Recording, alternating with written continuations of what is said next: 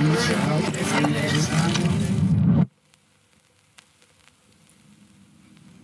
as children of light. And find out what pleases the Lord. Be strong in the Lord and in his mighty power. Put on the full armor of God so that you can take your stand against the devil's schemes. For our struggle is not against flesh and blood, but against the rulers, against the authorities, against the powers of this dark world, against the spiritual forces of evil in the heavenly realms. Have nothing to do with the fruitless deeds of darkness, but rather expose them. Expose them. Expose them. Therefore, put on the full armor of God, so that when the day of evil comes, you may be able to stand your ground. And after you have done everything to stand, stand firm. Stand firm. Stand firm. Stand firm then, with the belt of truth buckled around your waist, with the breastplate of righteousness in place, with your feet fitted with readiness that comes from the gospel of peace. Take up the shield of faith, with which you can extinguish all the flaming arrows of the evil one. Take the helmet of salvation, the sword of the Spirit, which is the word of God. Stand firm and live as children of light. Stand firm and live as children of light. Stand firm and live as children of light. Stand firm. All right, well, good morning, everyone. It's great to see you here at Grace. And of course, like Tommy said, if you're joining us on live stream, it's great to have you with us as well.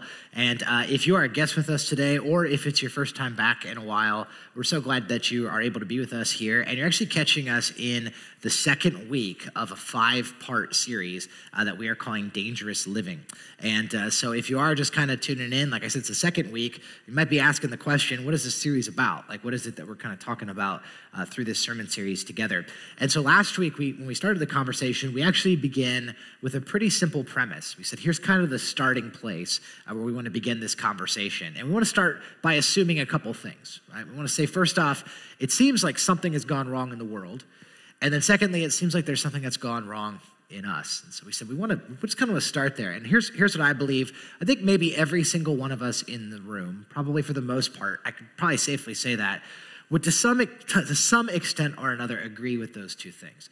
This is actually something that has been observed throughout all of human history and through all cultures, is what is sometimes called the problem of evil, right? That when we look into the world that we live in, what do we see? Well, we see that as beautiful as this world is, and it is, it's magnificent, that it seems as if there's something that's gone amiss, right? When we look in the world, we see such immense beauty, we see the creation and just something that's so magnificent and mysterious to us. And yet at the same time, we see tragedy and we see sickness and we see suffering and we see pandemic, and it appears like something's gone terribly wrong in the world. And not only in the world, but we would even say in us, in humanity, that we look at humanity as beautiful as humanity is and as amazing as the human race is, which it is amazing if you stop and think about who we are as human beings, that as beautiful as we are, that there also seems like there's something that's gone wrong. When we look throughout history, and even when we look around the world today, what do we see? We see division. We see wars. We see hurtful and harmful things that we do to each other. We see sometimes sick and demented things that we see to each other. And I would even say maybe if we took it a step further, not only is there something wrong in the world and something wrong in us, but I think if we were really honest, some of us would look and say, and that means me too, that there's something that seems like it's amiss even in me, that there's the good that I want to do, and yet sometimes it seems like I can't stop doing it. There's patterns of behavior. There's issues that are in my life that I know it's not the right thing, it's not the good thing, and yet it seems like I keep returning back to those things, or sometimes I can't stop myself from doing some of those things. And I think we'd look and say, this is kind of the premise. And so the question then we're pursuing then is, okay, well, if that's true, if something is wrong in the world and maybe there's something that's amiss in us, what happened, right? What is it that is the matter? And then how do we make sense of it, and what do we do about it? Like, what do we actually do about that? And that's actually kind of the heartbeat, the beginning point of this conversation that we're in. In fact, we actually said that throughout this entire series, we actually want to look together really just at one key passage. And so we said there is one passage that we're basing this whole series out of, and it is right here, is Ephesians chapter 6, verses 10 to 18. And so I would even invite you and encourage you, if you got your Bible, why don't you go ahead and open it up right now. And if you would turn with me to Ephesians 6. If you didn't bring a Bible, we have some under the chairs. Page 817 is where you're going to find Ephesians chapter 6, and so I'd encourage you to do that. And if you don't own a Bible, we would love for you to take one of those. So if you're in the room and you don't have a Bible, take one of those home with you. We'd love for you to have that. So Ephesians 6 is where it's kind of home base for this whole series. Now, the reason that we're looking at this passage and we're really just spending time unpacking 8 verses is because this passage, I believe, is really, in a lot of ways, the central teaching in the entire New Testament of the Bible of a topic that is sometimes called spiritual warfare, okay? And so what we're going to see in Ephesians chapter 6 is really, it's one of the most condensed, most consolidated places where it's going to teach about what the rest of Scripture teaches. And that's this idea, like I said, kind of spiritual warfare. It's going to help give language, and it's going to help give some answers to the tension that we feel in the world and the tension that we even feel within ourselves. So that's what we're kind of digging at and we're looking at together. Last week, we started by looking at just 3 verses, and we looked at the first 3 in this passage. And here's what it says. So just to kind of recap, it says, finally, be strong in the Lord and in his mighty power. And it says, put on the full armor of God so that you can take your stand against the devil's schemes. For our struggle is not against flesh and blood, but it's against the rulers and the authorities and against the powers of this dark world and against the spiritual forces of evil that are in the heavenly realms. Okay, so we said 3 very quick verses, but these are just packed. There's so much that is contained within these verses. And we said that these verses, again, they help us give some language and they help us give some answers to the struggle that we face, to some of the tension that we feel in this world. In fact, last week, if you were here, we spent the entire week just going through what does the Bible teach about this battle, about this struggle that we face. And if you were here, you might remember we said there's 3 things that we see in this passage and we see in the Bible. First thing we said is we said that the battle is spiritual. It's spiritual. There is a large spiritual component to what we see in the world and to what we see in humanity. In fact, so much so that the Apostle Paul in this passage says our battle is not against flesh and blood, but it is against these spiritual forces. So the Bible's going to say, listen, what's wrong in the world and what's wrong in us and the tension that we feel, that is more than just physical. It's more than just empirical, but that is actually something that is spiritual. In fact, the Bible's going to say that the spiritual component contributes more to the struggles that we face than even the physical aspect of it. So we talked about that. The second thing we said this battle is methodical. It's methodical.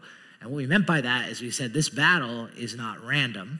This is a structured, it is an organized, it is a methodical, there's a method behind it, battle. And so we talked about that. We looked at what the Bible says, that there is a real enemy. That there is a real Satan, which might seem strange to some of you, but the Bible is very clear on this, and that there are real strategies behind this war that we're in. And the last thing we talked about is we said it's personal. Battle's personal. And this is not just some vague, ambiguous war that's taking place out there somewhere. We said it's deeply personal. In fact, what we're going to see throughout this series is that the primary location of the battle that we face is actually right between our ears. That it's in the things that we believe. It's in the worldview in which we see the world, in which we interpret reality. That is the largest place in which we see this spiritual battle take place. Now, again, if you're new or if you're just kind of tuning in at Grace for the first time, this might sound so weird to you and it might sound so bizarre. Maybe you've never heard a talk on any of these things. And I would just encourage you, if you missed last week, I would really encourage you to go back and catch up and listen to that. I think it laid some very important groundwork. And also we dealt with even some objections that some people might have. And so I would encourage you to do that. This week, what we're going to do, though, as we continue in this series, I want to think about this. Okay, so if this is true about the battle, if it's a spiritual battle, a methodical battle, if it's a personal battle, what do we do about that? Right? I mean, how do you fight a battle like this? And so I want to spend some time this week and the next few weeks that we're together really digging into that question. Now, today, what I want to do with the entire time that we have is I actually just want to double down on one statement that is said in this passage, just one statement that I think is crucial to understanding, to get to understand this battle that we're facing. And that's this right here. So in verse 10 and 11, he says, be strong in the Lord and in his mighty power. Put on the full armor of God so that you can take your stand against, and here it is, against the devil's schemes. All right, the devil's schemes. So I actually want to spend pretty much the entire time that we have here today really talking about what that means when the Bible talks about this idea of the devil's schemes. It's actually a really interesting term that's used here. If you were with us last week, we alluded to this, but the word schemes that's used in the original language, the Greek language, which the New Testament is written, you could tell even just by looking at the word what English word we get from it, right? So we get the word methods from this word, strategies or methods. What the Bible is telling us is that we have an enemy, a real enemy, and that he has methods, he has schemes. In fact, the definition of the word literally is following an orderly and technical procedure in the handling of something. And so here's what I want you to get, and the Bible is going to teach this all over the place, that there is a real enemy and that he has strategies, that he has a method, that he has a scheme, that there is a way that he works. And here's the interesting thing, is the Bible is going to tell us that we shouldn't be ignorant of the way that he works. And so let me show you one passage here in 2 Corinthians chapter 2. The Apostle Paul says, we are not ignorant of the devil's schemes, that we know how he works. Now here's why I think it's so important that we spend today thinking about this, is because what I have found is that quite honestly, many people who follow Jesus are ignorant of the devil's schemes. And that's not because we're ignorant people. That's not what I'm saying. I think it's just because maybe we've never studied it, or maybe we've never heard a teaching on it before. And so I just thought, you know what, before we move forward, we need to just talk about what does the Bible teach about the enemy's schemes? How does our enemy work? Now, before we jump into that, let me just say this, because some of you might be thinking, man, why would we spend a whole week talking about this in church? Like, this just seems like it's unrelated to my life, and it just seems like why would we inordinately focus on something like this? And let me just tell you why I think it's so important that we spend some time thinking about this. Okay, so here's a good way to think about it. December 12th, there is a very important showdown that is happening. Does anyone know what's happening on December 12th? Yes, what is it? Shout it out to me. Yes, so Ohio State is going to be playing Michigan. It is the classic battle of good and evil, right? So that's coming up here on December 12th.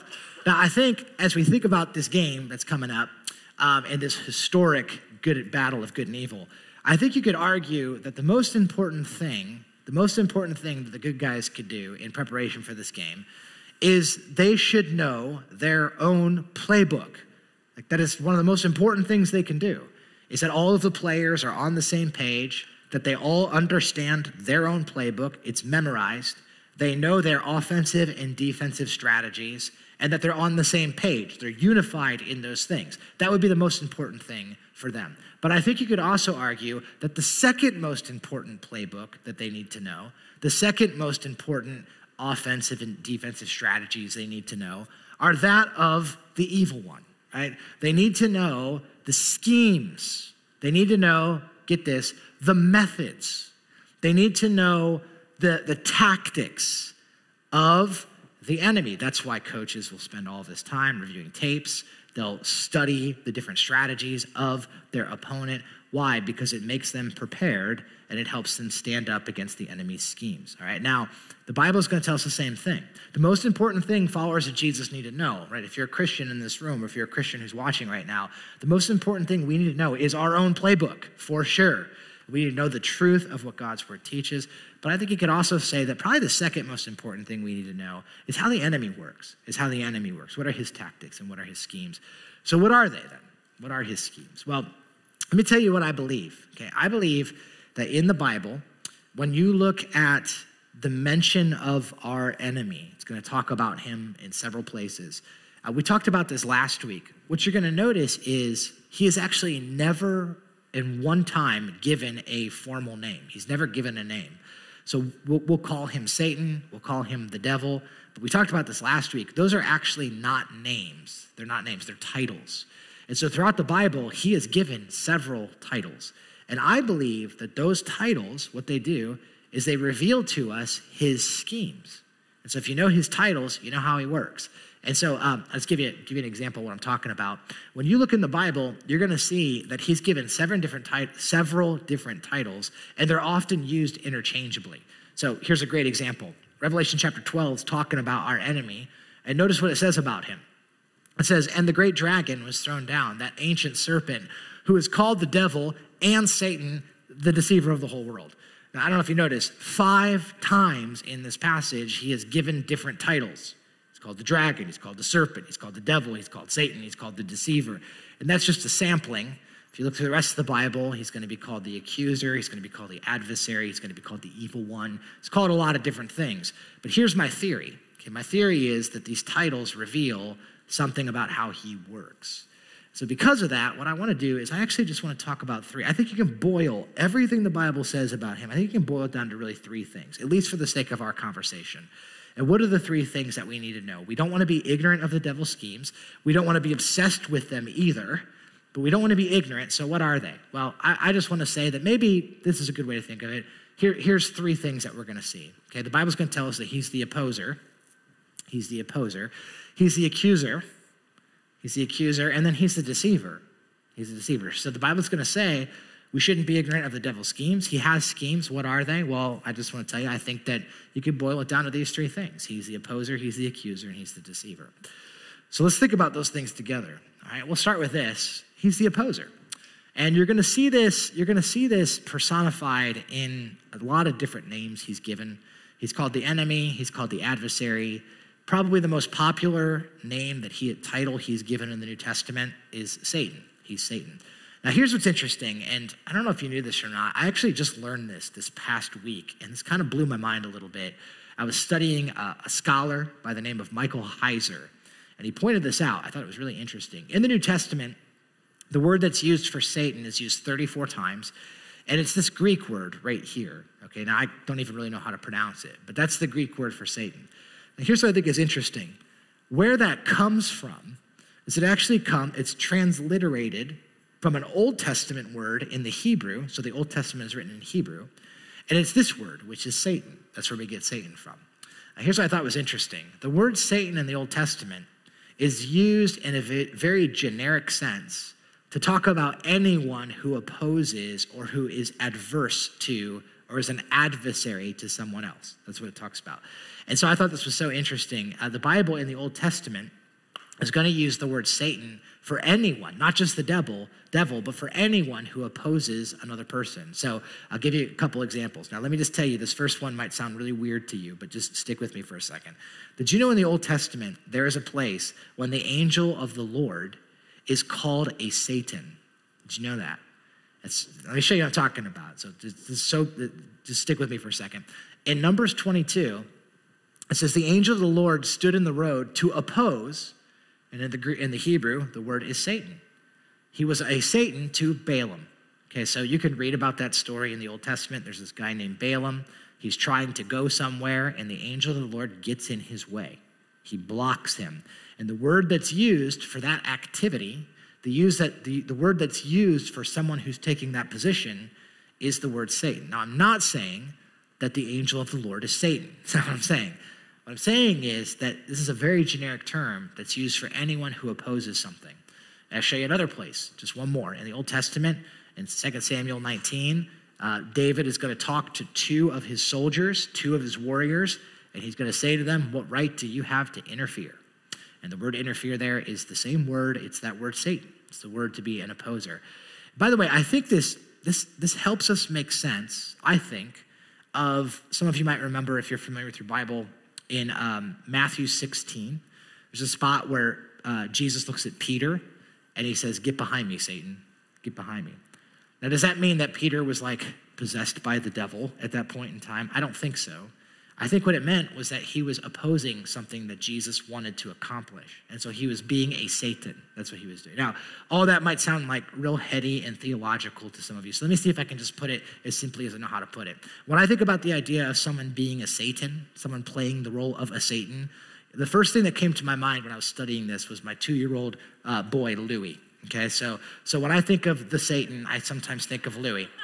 And that sounds heartless, but let me explain it, okay? So Louis, this is my little boy. He's 2. He's our youngest of 4. He's super cute, super cute. And he looks super innocent in this picture. But don't let that deceive you, because he can sometimes be the role he can play the Satan. And so here's what I mean by that. So like I said, we got 4 kids. Louis is the youngest. The older kids all like to play Legos. They like to build Lego towers. They like to build Lego cars. They like to have Lego building competitions. And so we've actually had to teach our older kids that if you want to play with your Legos, you have to go into your room and you have to lock the door. And why is that? Because there is a Satan, right? There is an opposer who wants to destroy everything that you're doing. So when the older kids are playing with Legos, he doesn't even want to come in and play Legos with them. He's got his own game in mind. And his game is destroy everyone else's stuff. And so they'll build a tower, he'll come over and he'll kick it over, you know? They'll have like Legos designated at the side for a project, like hand-selected Legos. He'll come over and just snatch them away from them and do whatever it takes. And I'm telling you, there's been so many tears that have been shed because of the Satan who's coming around to destroy everything, all right? It's used in that way. Now, so what does that tell us when the Bible calls our enemy the opposer or Satan? What is that telling us about him? Here's what it's telling us. His ultimate goal, all right, you got to understand your enemy. Don't be ignorant of his schemes. His ultimate goal is to destroy whatever God is trying to do in your life. That's his goal. Whatever work he's trying to do in you, whatever work he's trying to accomplish through you, that's what he's trying to oppose. Listen, everything that God is trying to build in you, character, patience, love, faith. He wants to build those things in you, right? Ministry.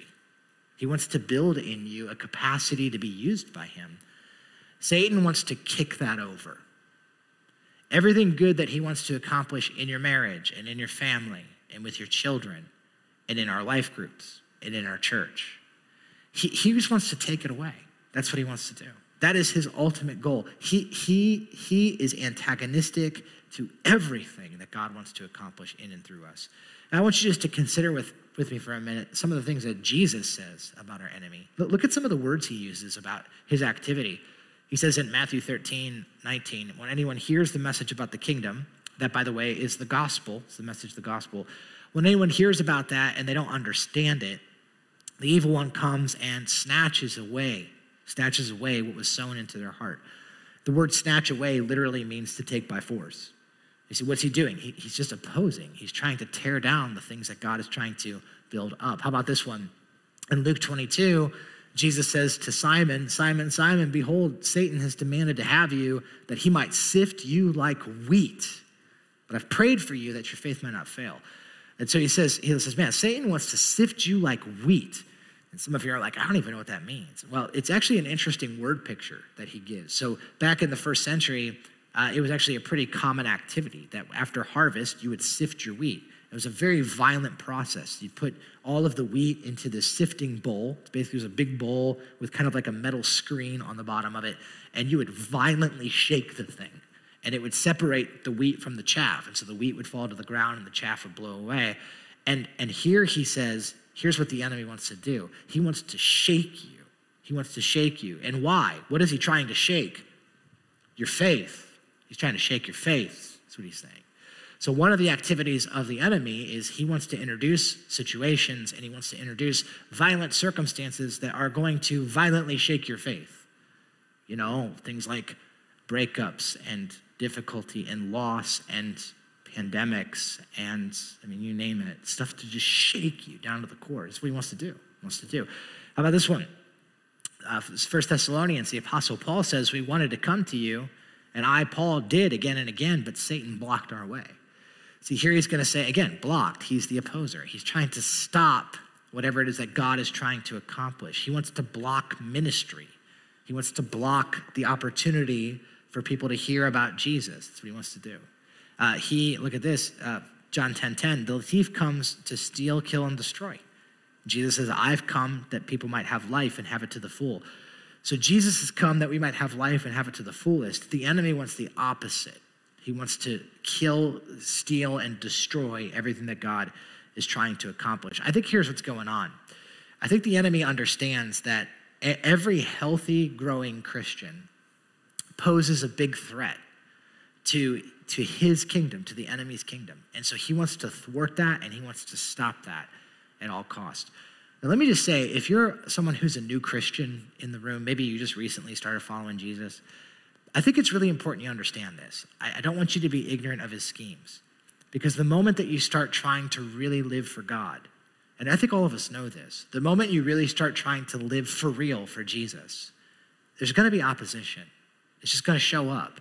And I just don't want you to be surprised by that. It's not like it's a weird thing when that happens. There is an opposer. And that doesn't mean that we should lament when that happens. It doesn't mean we should give up when that happens. But it just means that you should know that that's going to happen. You're going to be opposed. Sometimes living for God is going to feel like you're trying to build a Lego tower with a destructive 2-year-old on the loose. And everything that you're trying to build, it's going to, at certain times, be threatened to be knocked over. There's going to be opposition. And some of you even right now, you walked in here today, and you know exactly what I'm talking about. Some of you are feeling opposition right now. You are.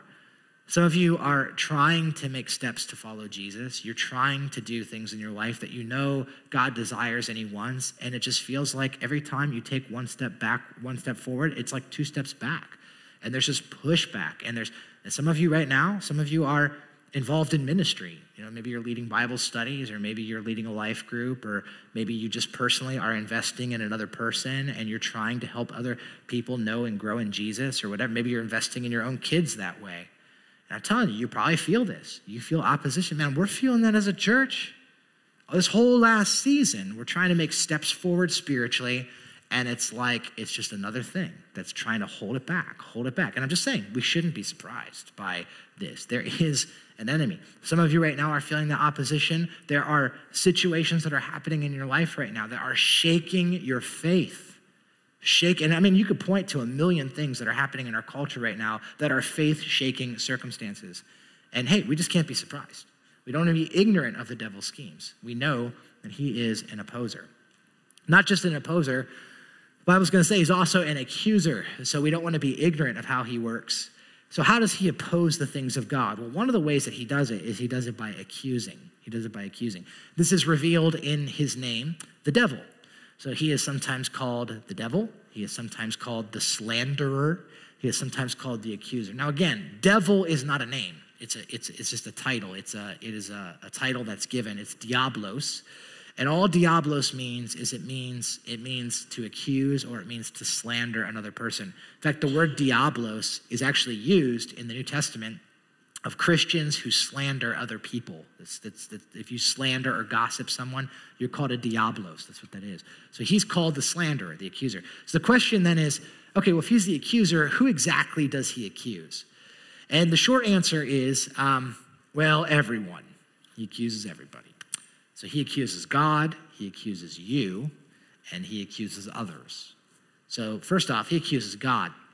I think one of the greatest case studies of how he works is actually found in some of the earliest chapters of the Bible. Genesis chapter 3, I think, really reveals to us a lot of his MO.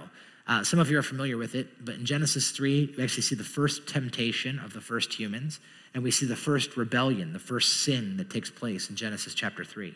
And the Bible tells us this, as Genesis 1 and 2, God creates everything. He creates humanity, and then he looks at humanity, and he basically gives them unlimited freedom. God looks at people and he says, listen, you can do anything you want. You can eat from any tree. And he only gives them one restriction. That's it. Just one prohibition. It is 1,000,000 yeses and it's 1 no. That's it. And then the enemy comes in Genesis chapter 3. And I want you to notice his carefully selected word choice. Look what he does. He comes up to the woman in Genesis 3:1, and he said, did God really say you must not eat from any tree in the garden? Now, I think you can see what's going on here. That's not what God said. God said 1,000,000 yeses and 1 no. You can do anything you want. There's just one thing. You can eat from any tree but one. And so the enemy comes in, and he grossly exaggerates what God said. And then in verse 5, look at what he does. He said, God knows that when you eat from it, your eyes are going to be opened and you're going to be like him. You're going to know good and evil. What's happening here? I think it's pretty clear. The underlying assumption is clear.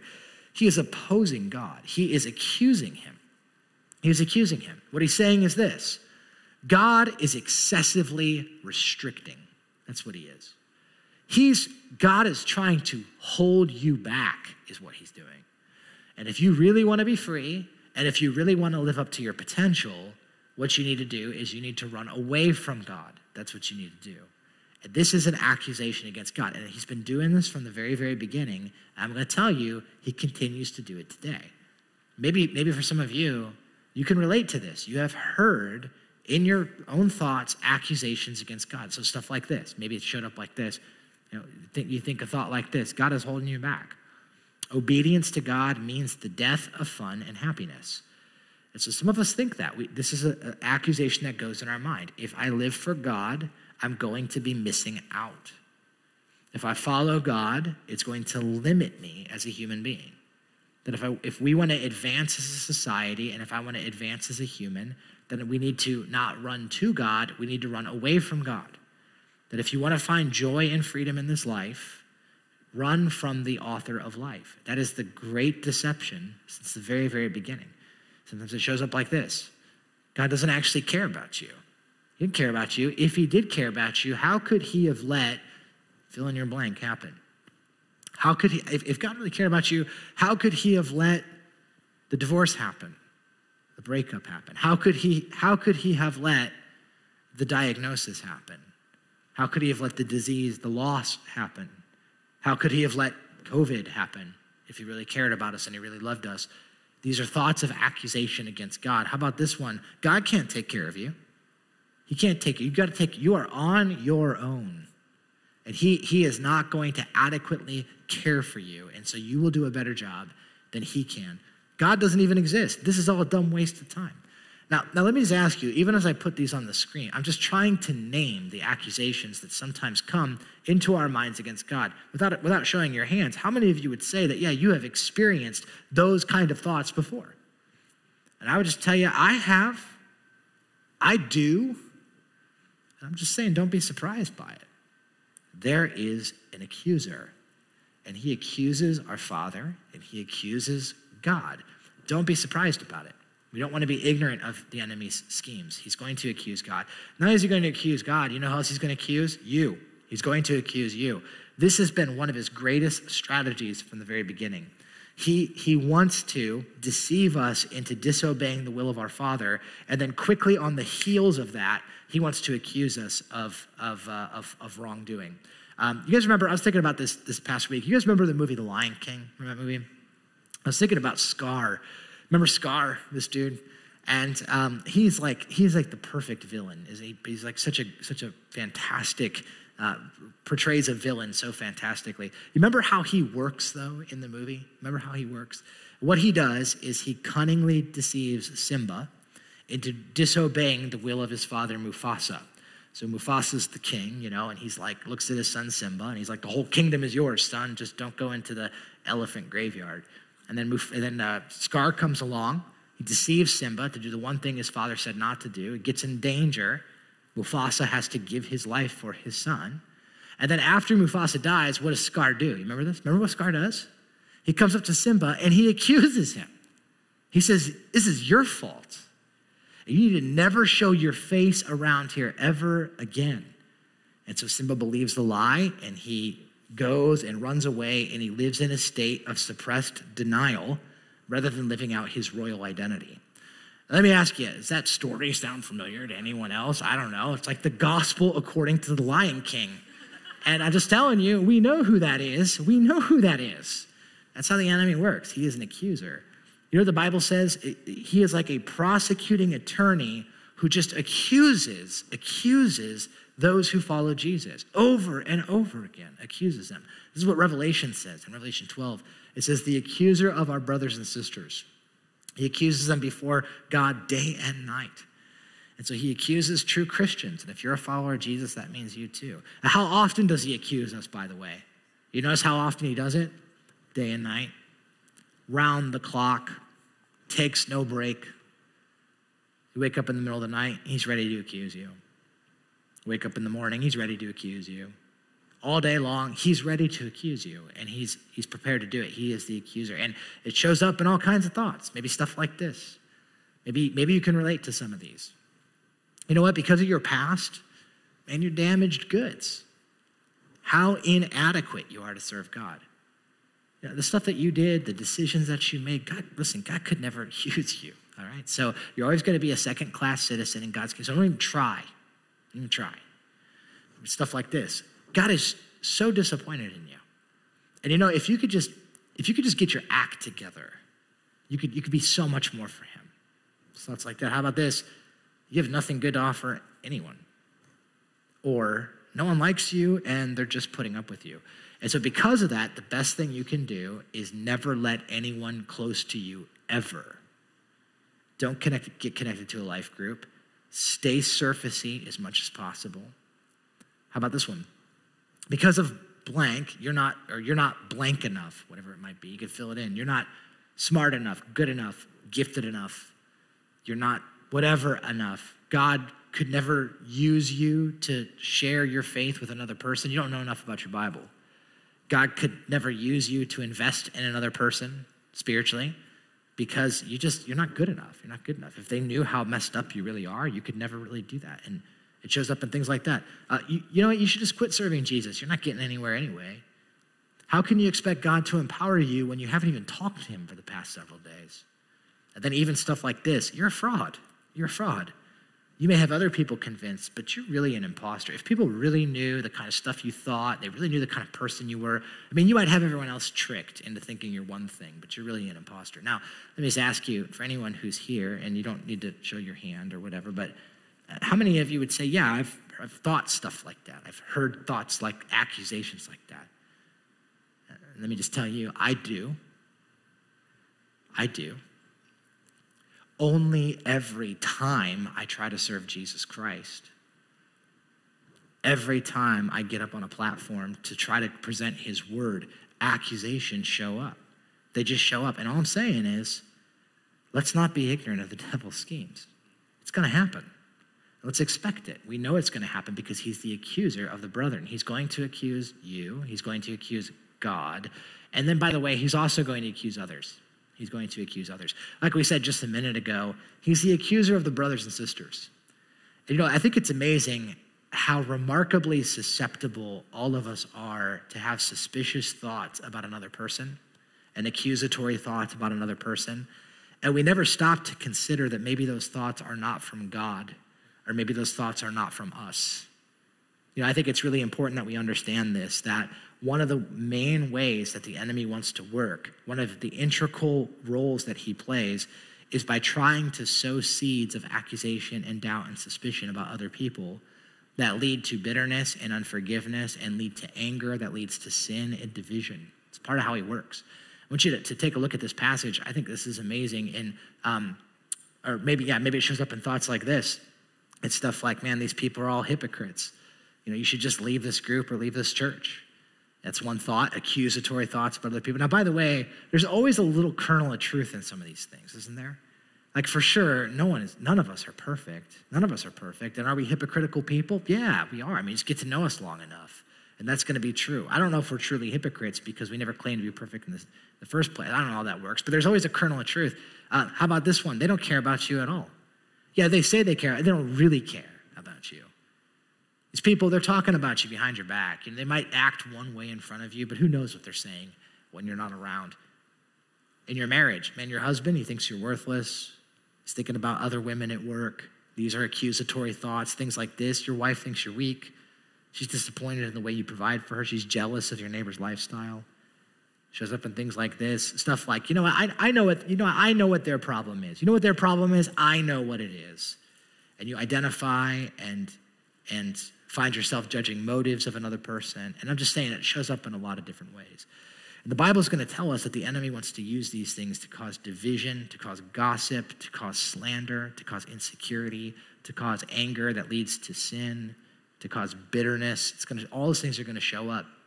I think it's interesting in 2 Timothy chapter 2, the Bible says this, says the Lord's servant must not be quarrelsome, but must be kind to everyone and able to teach, not resentful. Now, why is it that the follower of Jesus shouldn't be quarrelsome or resentful? Well, if you look at the bottom, look what he says here. He says, because we need to escape from the trap of the devil. It's the trap of the devil who has taken them captive to do his will. And so the Bible's going to seem to indicate to us that when we are in a place of unforgiveness, when we're in a place of bitterness and we have a resentful spirit towards another person, that is actually something that the enemy wants to use. Because here's what I found. The thing that the enemy wants to do is he wants to get us fighting each other. And if we can fight each other, he knows that means that we can't fight him.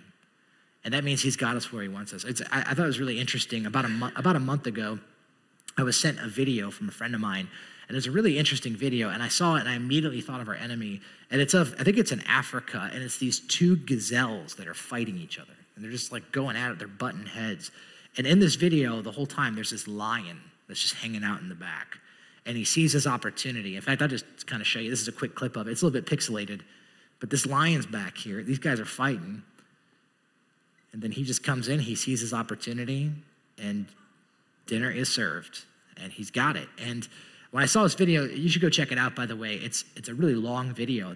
This lion is hanging out back there for a long time. He's just watching, and these two gazelles are just fighting each other until he finds the opportune time and he gets in. When I saw that, I thought that's exactly how our enemy works. That's how he works. He gets us fighting each other. The Bible's clear that mishandled anger, that unforgiveness and resentment gives Satan a particular edge. Look at what some of these passages say. Ephesians 4, in your anger, do not sin. Don't let the sun go down while you're still angry. It's talking about conflict resolution. And don't give the devil a foothold. See the connection he makes? He says, that the enemy wants to accuse others, and he wants to use that to fuel bitterness and resentment towards that person. And that's going to give the devil a foothold. Or in 2 Corinthians, talks about forgiveness. He says we should forgive for Christ's sake. And then he says, because we don't want Satan to outwit us. For we're not unaware of his schemes. This is a big part of how he works, is he wants to do that. So he's the accuser. He accuses God, he accuses us, he accuses others. And lastly, he's a deceiver. He's a deceiver. The Bible's going to say he's the father of lies. That's what he's been doing from the very beginning. This is what Jesus says about him in John 8. He says he was a murderer from the beginning, not holding to the truth, for there is no truth in him. And when he lies, he speaks his native tongue, because he is a liar, and he's the father of lies. And so the Bible is going to tell us that from the very, very, very beginning, that this is his number one tactic, is that he lies. He contorts and he twists God's word. He so clouds human thinking that he makes us think that what God says is good is bad, and what God says is bad is good. It confuses in those ways. He's a deceiver, is what he is. He's a liar, and he's been this way from the very beginning. And let me tell you, it is his greatest weapon. It is his greatest weapon. He can so deceive people that it can lead to destruction. It can lead to lies that can lead to destructions of families, can lead to destruction of relationship, can lead to the destruction of health, can lead to the destruction of even human life because of deception and because of lies. And the Bible's going to tell us that this is one of his greatest tactics. And so the Bible's going to tell us, he is an opposer, he's an accuser, and he is the deceiver. And so the scripture's going to say we should not be ignorant of his schemes. But let me tell you that while it's true we shouldn't be ignorant of his schemes, we also shouldn't be ignorant of his defeat. Because the Bible tells us that while he is a real enemy, he is a defeated enemy. And we talked about this last week in the book of Colossians. It's going to say that when Jesus Christ came, because of his life, because of his death, and because of his resurrection, he disarmed the powers and authorities, and he made a public spectacle of them, triumphing over them by the cross. And so here's what the Bible's going to say. When a person puts their faith in Jesus Christ, and I want you to hear me, if you're a person investigating Jesus, we're so glad you're here. I know this might seem like such a weird topic to you, but let me just say that when a person puts their faith in Jesus Christ, and only when a person puts their faith in Jesus Christ, the Bible is going to tell us that they are victorious, that we are victorious over this enemy.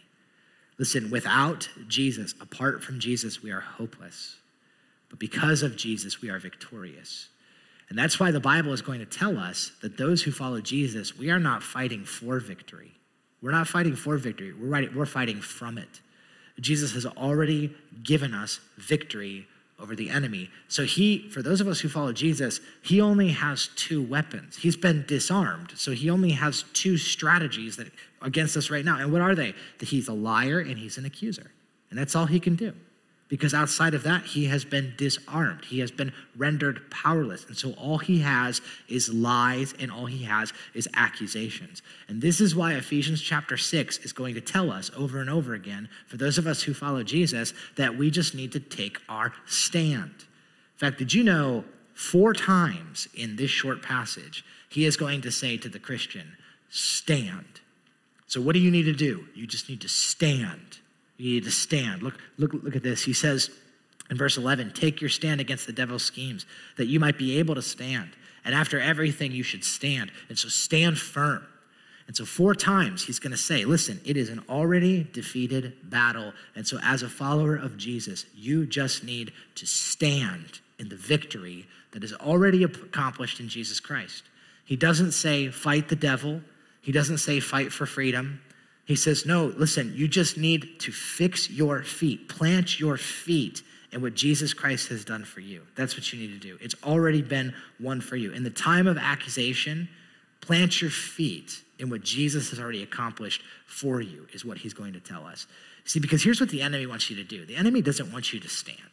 He wants you to sit. He wants you to run.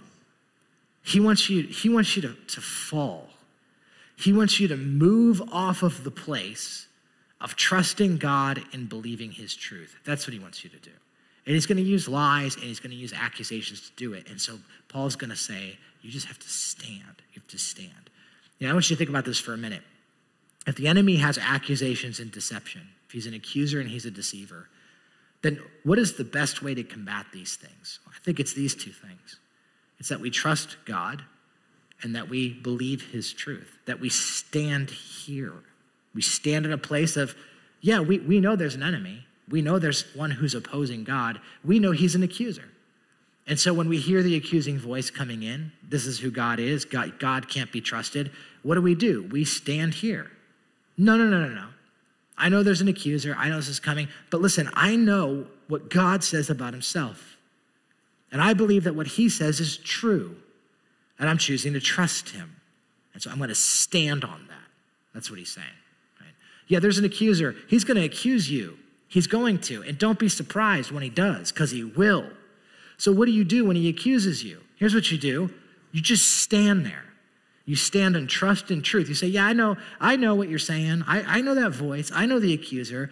But let me just remind myself, that's not what Jesus says about me. And so I'm going to stand firmly on what he said is true. I'm not moving from that place. That's what he's talking about. Yeah, he's going to accuse you about other people. He's going to say things about others. And you can just, listen, you can just expect it. It's going to happen. So what do? You stand. You say, no, I'm going to trust what God said about them. I'll trust him. I'm going to believe what he said is true. Now, let me just tell you, trust and truth, these 2 things, are actually what the entire armor is all about. And so next week, we're going to start talking about the armor of God, and we're going to talk about it for the next 3 weeks. And it's all about, practically speaking, how do you stand in this spot of trust and the truth? And so next week, we're going to dig into the armor that God is going to command us to put on. I'm going to ask the band to make their way up here at this time. As the band settles in, I just want to say 2 quick things, and then we'll sing and we'll get a chance to worship God together. First one is this. If you're a person who is here and you're maybe exploring Christianity, maybe you're investigating Christ, like I said earlier, we count it such a privilege that you would be here. And I know this might sound like such a weird topic to you, but can I just tell you something that I believe with all my heart is true? And it's what the scripture teaches us, and it's this, is that God loves you. And maybe you're here and someone invited you, or you got connected online, or maybe you're just kind of trying to figure out the whole God thing, and for some reason you're here. Well, I believe that maybe you're here to hear this. God loves you, and he deeply desires a relationship with you, and he deeply desires that you would live a life for him. He wants that. He actually wants to empower you and use you in the lives of other people. I believe that. But let me tell you, and you just need to know this, there is an opposer. There is one who opposes everything that God wants to do in your life. And maybe you feel that. There is someone who does not want you to be in a right relationship with God and is going to do everything possible to try to keep you from engaging and from having a relationship with him. Maybe you feel that. You also need to know this. He is also an accuser. And so he's going to accuse you, and he's going to accuse God. He's going to say stuff like this. He's going to tell you that if you start following God, then that means that this is going to be the end of fun. It's going to be the end of freedom. That following God is going to restrict you. It's going to keep you from the things that you. And let me just tell you, I just want to tell you that it's a lie.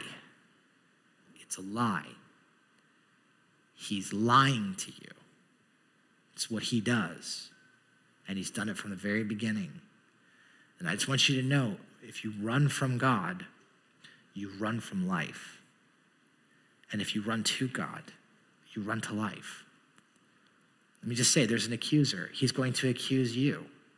Some of you even hear his voice right now. And he's going to tell you, don't give your life to God. Don't give your life to Jesus. This is all dumb. He's going to say things like this. God could never forgive you. If these people knew what you've done, where you've been, if they knew even what you did last weekend, they would understand you're not deserving of the forgiveness of God. And let me just tell you, look at me. He is lying to you. He is a liar, and he is an accuser. And there is an opposer who's trying to keep you from a relationship with God. And I just want to tell you the truth. And the truth is that he loves you, and he has done everything to come and offer you forgiveness of sins in a relationship with him. You can turn to him today. You can turn to him now. And you can pray to him, and you can just say, Jesus, I want to trust you, and I want to believe what you said is true. And you can do that. And I would encourage you to, even in these next moments. And lastly, let me just say, for those of us who do follow Christ, maybe for some of you, you're coming in here today, and quite honestly, maybe you're just feeling a little weary from the battle because it's real. There are accusations, and maybe for some of you, you're coming in and you're experiencing some faith-shaking circumstances in your life. You're tired of the accusations, you're tired of the lies, and you see it all. It's in our world, and you see it maybe even in your own life. So can I just say that maybe for a moment, one of the best things we can do, I think, is sing the truth of God. Just let it wash over you. Let it wash over you. And what we're going to do is I'm actually going to have the band play. And as they do, I want to put some verses on the screen. Some true things about God and some true things about how we can trust him. And I want to encourage you as the band plays, man, would you just allow some of if you're a follower of Jesus, would you just allow some of these verses? Don't just read them, ingest them. Let them wash over you. Let them drown out the lies and the accusations and the voice of the opposer, and stand on the truth that you see within them. Jesus, I just want to say thank you that you have not kept us in the dark on these things, but you have told us that there is an enemy. We are not ignorant of his schemes. So God, I pray that you would help all of us, Lord, to trust you and to believe what you said is true. And help us to do that more and more so that we can take our stand against the devil's schemes. I pray it all in Jesus' name.